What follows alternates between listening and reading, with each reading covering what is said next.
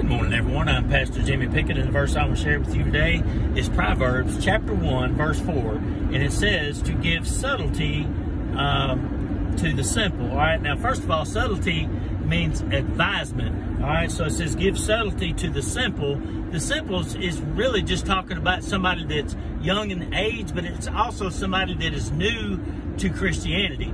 And folks, there is not a better book in the world that you can study today if you are a brand new Christian, because it will give you wisdom, it will give you instructions, it will help you to navigate this life. So it is a fantastic book for somebody that's just starting out. So it is to give advisement basically to the young man, knowledge, and all wisdom comes from God, folks.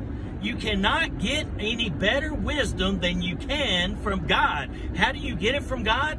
Through God's Word. Now, you can accept the wisdom that God has given you, this holy Word, or you can go out and you can live the ways of the world and seek wisdom from the world. And you know where that leads you, right? And then it says, and discretion. Basically, it's seeking counsel. It's telling you how to handle things in your life, sometimes with discretion. But basically, again, this verse is, the instructions is to somebody that is a new Christian or somebody that is young. They're not really sure what Christianity is about.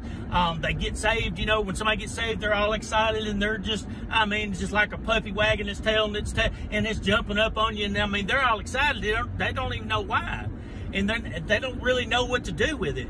Well, what you do with it is you start seeking knowledge from God's Word, and that is what helps us to grow into more mature Christians. And as you get older and you receive God's instructions, the more He will give you, the more you know, and the more knowledgeable that you will be. Can I get an amen? Amen. Folks, if this has edified you today, hit your share button. Hit your share button. God's children are starving to death today for the Word of God. Starving to death, folks, for peace and hope. Folks, we're now brought to you by your tithes and offering. Hey, if we've helped you, help us continue to come to you. Would you do that? Me and my wife want to give a shout out to each and every person following our ministry page. Hey, we love you guys so very much, and we're praying for you and your families each and every day.